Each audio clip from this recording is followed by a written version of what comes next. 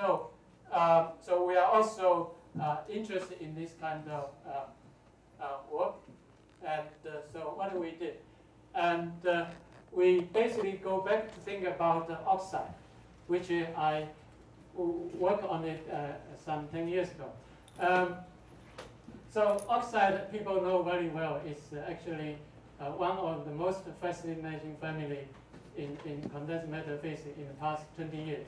First is high temperature superconductivity, discovered by Guang-Yu and Paul Chu. Okay. The second interesting phenomenon, so-called colossal magnetoresistant. Grace also working on that. Okay. And now later on we have this hard metallic ferroelectric, and 10 years ago we also worked on charge orbital ordering on that. But all these materials are 3D transition metal oxide. They are the electron correlation is very strong.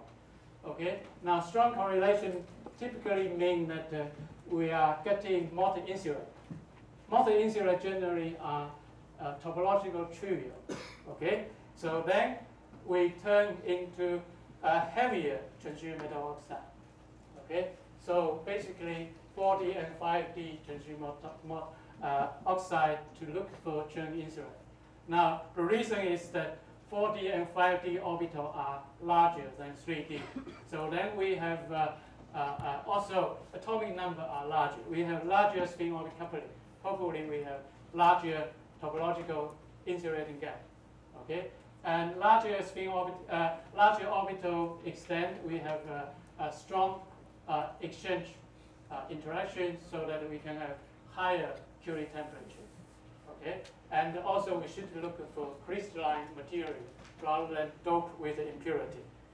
Okay? So then let me talk about two systems we have been working on. Now this is the system we look at first. Okay? This is we actually already worked on by group in Carnegie Mellon, Xiaodi's group. They realized that for this kind of cubic perovskite, if you grow along one direction, okay, 2 layers, and this 2 layers, and then it look like honeycomb. I say that the honeycomb is very special. You can see that. Okay, with this honeycomb metallic structure, you likely to have Dirac comb. Okay. Now, when you include spin orbit coupling, then the band gap hopefully will open at the Dirac point, and then the system will become topological insulated. Okay, and that's what they think.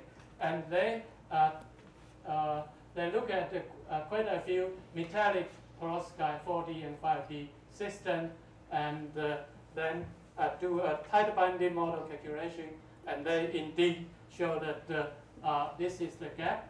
Okay. And not and when you include spin orbit coupling, you open a gap at this Dirac point. And they also calculate churn number, C2 topological invariant number, and they found that if Fermi level is here and here, and then we become topological insulate, non-magnetic topological insulate. Okay, and then they demonstrate for real material by perform first principle calculation, and they found that this is TI means topological insular. Okay. Now, what do? We simply follow this work, and then do magnetic calculation. Okay. So, but we expand the candidate pool. Okay. We consider many metallic perovskite with partially filled T2G band and EG band. Okay, so that and you can see that we make 2 monolayers of this metallic perovskite and put it in insulating perovskite like lanthanum, aluminum oxide, or strontium titanium. Okay, and then we perform spin polarized calculation, and we found that for all this material, we found 6 of them become ferromagnetic. Okay, we calculate Curie temperature which is very high, okay, much higher than 15 Kelvin, and we also work out exchange coupling between magnetic ions, and we found that all this material want to become none of this working now. Want to become ferromagnetic couple. Okay, sorry, they all want to become ferromagnetic couple. Okay, even though in this honeycomb lattice. Now the point is that all these are metallic except this one. Okay, it's insulated. Now, another thing for spintronic is that many of these are half metallic. Maybe some of you do not know half metallic. Half metallic means that electron can have spin up and spin down. For one spin is insulating, the other spin is conducting. So when you use this kind of material as electrolyte, you have only one spin electron moving in the system, and you can use this material to generate fully spin polarized current. Okay, and so the conclusion is that in this kind of system we have large exchange coupling and high Curie temperature. That's good. Okay, and this is insulated. Okay, and the rest are metallic, and these are half metal. Okay. Now the question is this just demonstrates that indeed the color means spin up and spin down. Okay, this blue means spin down. You can see that at the Fermi level they are all blue here. Okay, so this half metal. Now we look at this system. This system, the band gap is actually near the Dirac point. Okay, when we include spin orbit coupling, and a band gap is open near this Dirac point. The question is, we could expect it become topological non-trivial. Now, but we have to prove that. Okay, so what do we do? Before I show you that, I just want to show that this conducting electron cloud indeed confines these two layers. Okay, so and also spin spin charge, spin density also focus on this two layers. Okay, so now the key point is that whether this is topological trivial or not. Okay, and so what do we have to do? That before you remember that I tell you that if we calculate Chern number, if Chern number is non-zero, and then we demonstrate it's topological non-trivial, isn't it? So then we perform conductance calculation, okay, and using Barry curvature, and this is the expression for Barry curvature, and then we calculate that, and we found that this conductor is quantized to 2, i.e. Chern number equal to 2. So indeed, we found that this system is topological non-trivial, and it should be able to find the quantum enormous Hall effect or quantum Hall effect without magnetization. So, so that's one system we found. But as you can see that the Curie temperature is very high. If our prediction is correct, one should be able to see quantum Hall effect in this system at a higher temperature. Okay, and then we also work on this very peculiar system. And if people work on oxide before, say about 10 years ago, this cobalt dioxide become very interesting because it's very good thermoelectric material and also becomes superconducting at a low temperature. As I said, instead of looking at the 3D transition metal like a cobalt, we're looking at the 4D transition metal. Okay, we replace cobalt with rhodium. Okay, and then we calculate many magnetic structure. Basically, we explore all the 2x2 silver cell magnetic structure, and then we found that these are the stable magnetic structure. Okay, and to our surprise, we found that this so-called non-coplanar, I show you. This magnetic structure, I don't know whether you can see clearly. This arrow means spin of the sitting on an atom. Okay, you can see that they are not within the same plane. 3 of them stick out up and 1 going down. If you sum all these magnetic moment together, it becomes 0. So it's called anti-ferromagnetic. But it's because they are not in the same plane, so terminology is called non-coplanar anti-ferromagnetic. Okay. Now, so we found that this funny magnetic configuration actually has the lowest energy. Okay. The rest, you can see the energy is higher than that. And furthermore, this system is actually insulating, and the gap is 0.22, which compared with the 10 milli-electron-volt is gigantic. Okay. Now we also calculate exchange coupling parameter. Okay, between 2 neighboring magnetic atoms or rhodium, and we found that if you divide J1 by J2 and compare with this phase diagram. Can I change the lettering?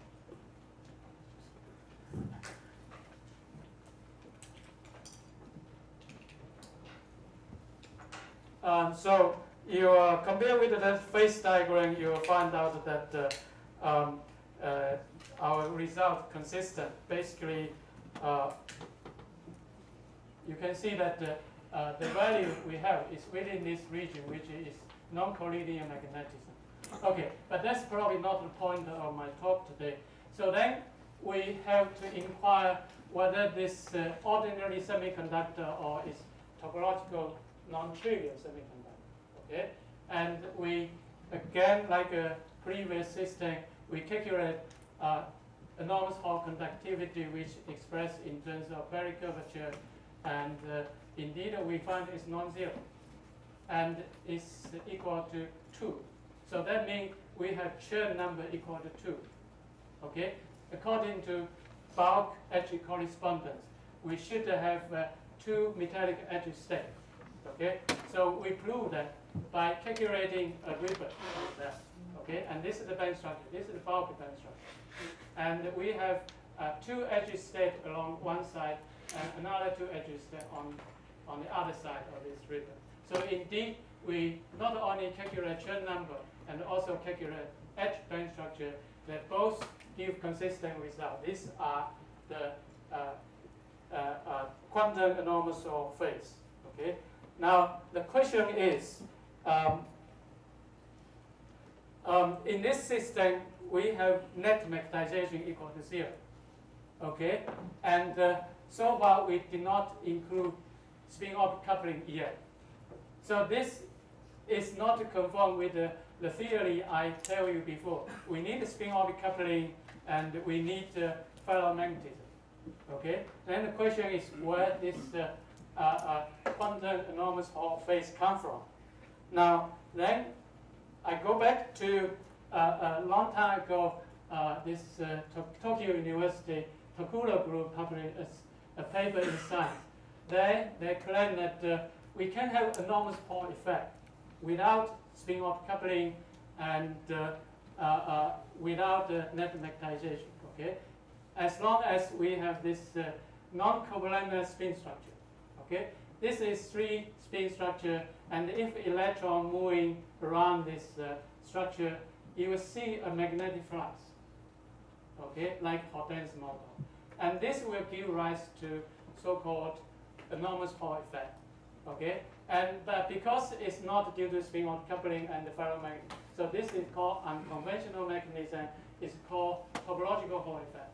But the effect they observe is less than or about 1% of the conductant quantum. It's very tiny.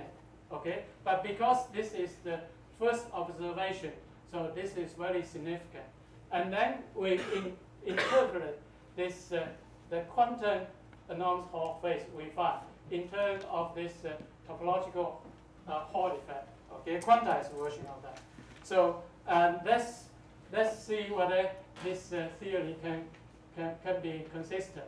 So then we found that if you move all these 4 atoms together, and the arrow at the beginning arrow to the coordinate center, and then these 4 spin moments span a unit sphere. Okay, we know that the unit sphere has a solid angle of 4 pi. Okay, then the Berry face is half of the solid angle. Okay, and then Chern number is equal to 2 pi multiplied, it is equal to Berry face divided by 2 pi. And so this is one layer. We have 2 pi divided by 2 pi, we get one Chern number. But we have 2 layers here. Okay, so we got a Chern number to 2. So everything is consistent. We not only found a quantum enormous Hall phase. In fact, we found an exotic quantum topological Hall phase. Okay, completely different macroscopic mechanism. Okay, so that's to me that's quite a significant finding. Okay, but then we know that we are not God. Okay, we cannot switch off spin-orbit coupling, so we have to put everything back to as like in the real world. So then we put the spin-orbit coupling back, and that's what we got. We still have this banker, okay, and the quantized conductor. So that proves that spin-orbit coupling is not essential to get this quantum enormous Hall phase. And also, we calculate all the total energy again. This non-coplanar antiferromagnetism is still the ground state, although the band gap reduced slightly from 0.22 eV to 0.163. Okay, so but that's quality. Okay, even you put the spin-orbit coupling back in like in a real system, we still have this chiral antiferromagnetic state with insulating gap. Okay, so I already used up my time. So that will be the conclusion. Layer 4D and 5D transition metal oxide are good candidates for magnetic quantum and magnetic topological insulate. Okay, or another better known as Chern insulate, because in terms of Chen Sensen's Chen Su. Okay, so now because 4D and 5D transition metal has stronger spin-orbit coupling, which will open a big band gap, and weak or moderate spin correlation. Okay, unlike 3D, which will have extend the d orbital and give us stronger magnetization. So based on this first principle density functional calculation, we predict this high temperature quantum enormous Hall phase in 2 families of oxide. One is 4D and 5D perovskite bilayer, and the other is this chiral antiferromagnet potassium rhodium dioxide. Okay. Now we further analyze the mechanism of these 2 families, and we found that in this perovskite case, it's conventional quantum enormous Hall phase. Okay, but in this chiral antiferromagnetic system, is this actually due to quantum topological Hall effect. Okay, and before I finish my talk, I'd like to thank the first system was calculation was done mainly by my Indian postdoc. He now returned to India, and second system was carry out calculation. I also did some calculation by my former postdoc. Now he's an associate professor in Nanjing University, and his classmate Liang Qifeng in Shaoxing University. And all kinds of funding is very important. Okay, also thank you for your attention.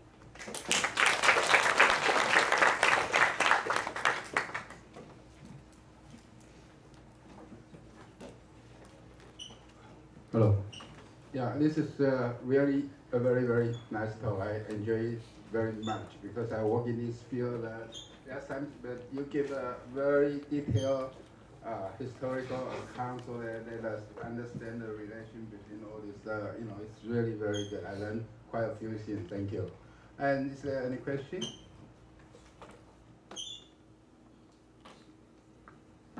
No? Yeah.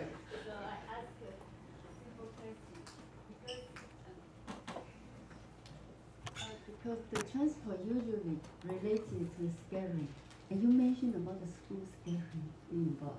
Yeah, at the beginning in the introduction. Yeah. But I did not mention scheduling. That will make my talk much more messy. Okay, but in principle, you're right. This picture I show you. Which one?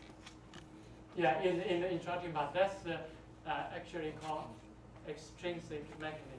You know that spin Hall and the enormous Hall. Which one? Sorry, I don't know how to do jump.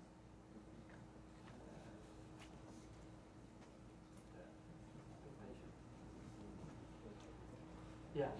So this actually means skew scattering, as you said, or multi scattering. You know, people use this kind of scattering to measure, to do a spin detector used for moves.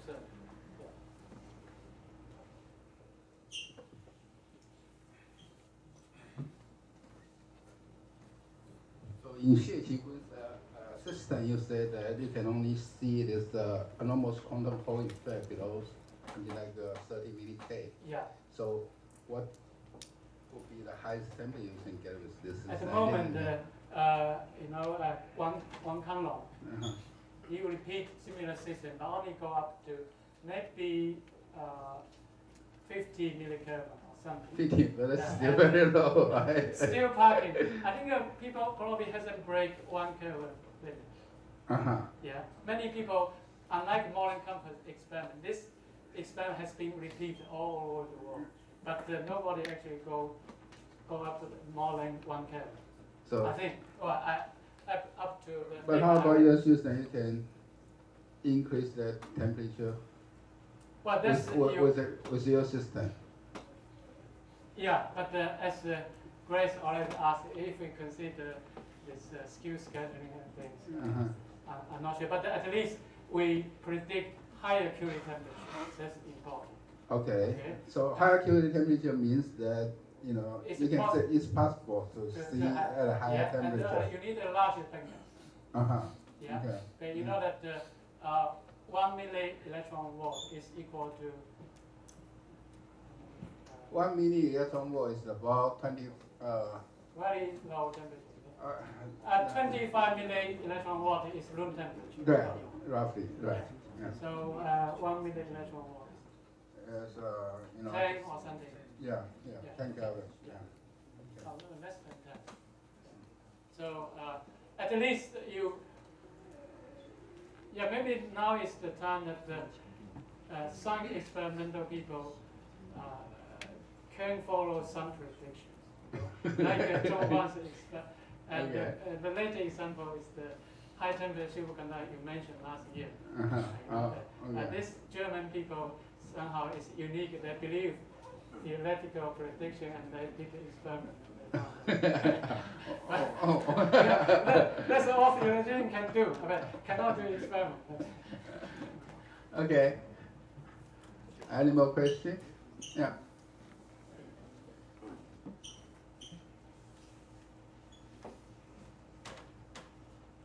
Just a simple one, because I'm not a topological guy at all. So this is quite this is quite a good tutorial to me. Yeah. Okay. So. This will, according to the TA, I will put it on our whatever website. You can download. Okay. Yeah. You can download the PPT. Yeah. Okay, from the website, you can, you know, you can see the video in the YouTube. Yeah. Right. So. Well, as I said, I'm not an expert on quantum logic, but I just read it and summarize it. Yeah, it's a very good summary. Okay. I just have a small question in your concluding remark. The last point. So you have mentioned that certain spin texture is useful for looking for. Yeah. This so-called this name is called Kylo, or it's also called topological non-trivial. And then you raise the example of 2-7 as a picture. Yeah, that's something I know long time ago when Takura is famous in oxide. Yeah, he always pioneered many phenomena. This is one of them. Yeah, and then if we go back to your theoretical prediction about the oxide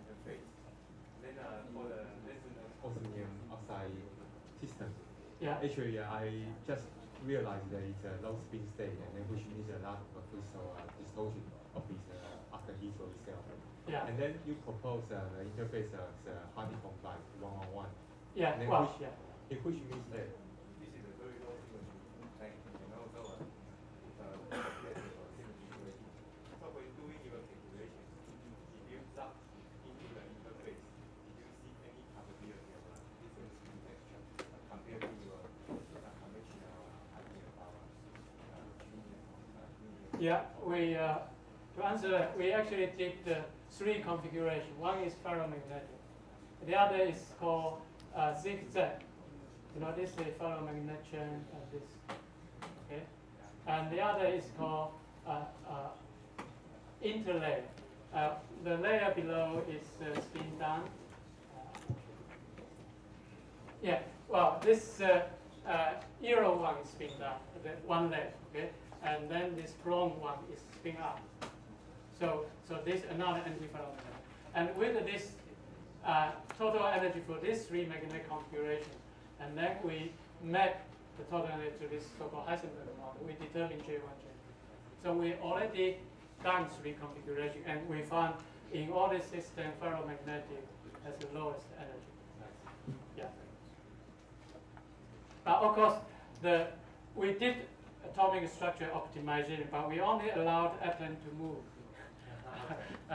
outer plane, not in plane. So your question maybe need more sophisticated relaxation.